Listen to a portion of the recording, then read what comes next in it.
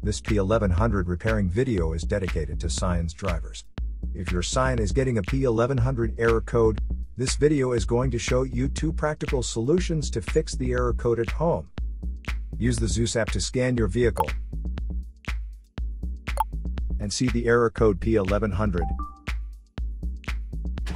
The code is stored when the Powertrain Control Module detects a MAF sensor signal that falls above or below the manufacturer's calibrated limits.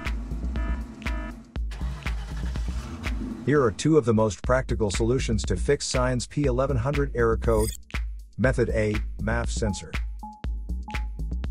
Carefully remove the MAF sensor from your car and do a quick inspection around. The wire inside often gets dirty and needs to be cleaned. You can spray the MAF sensor cleaner onto the wire perpendicularly to the ground, so that it won't damage the MAF sensor. Reinstall the MAF sensor back in the car after it gets dry. Method B, the air filter. Locate the air filter housing. It usually looks like a black plastic box.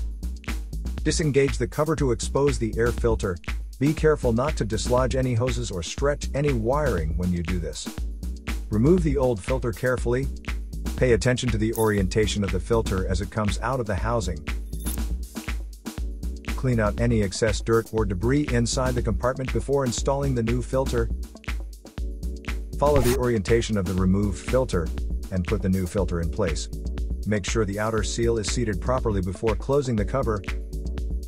Close the cover and replace the clips and screws. So here are 2 of the most practical solutions to fix SCION's P1100 error code. After the repair, you can now use the Zeus app to clear the error code. And tap the rescan button one more time to make sure everything is fine with your vehicle.